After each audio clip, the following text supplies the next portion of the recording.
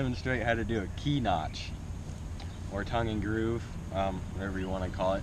Pretty interesting notch, pretty cool. You want to start with making a notch. We're just going to knock this one out. Once you got your notch cut out, you're going to want to bore 2 slits. You want to come in here and cut out a little block so it doesn't get stuck when it's coming over. If that makes sense.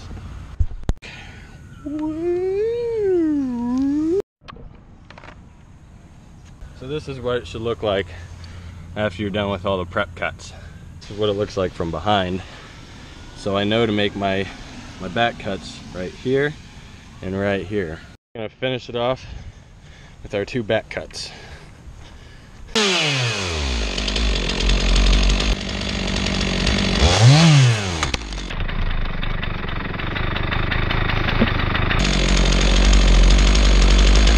There it is.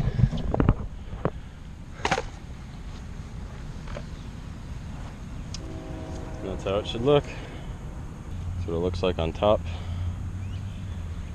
We would have successfully avoided any nice plantings, lights that you can't remove from around a tree. It works well for hills too. If you got a hill, then it won't roll. That's my wife.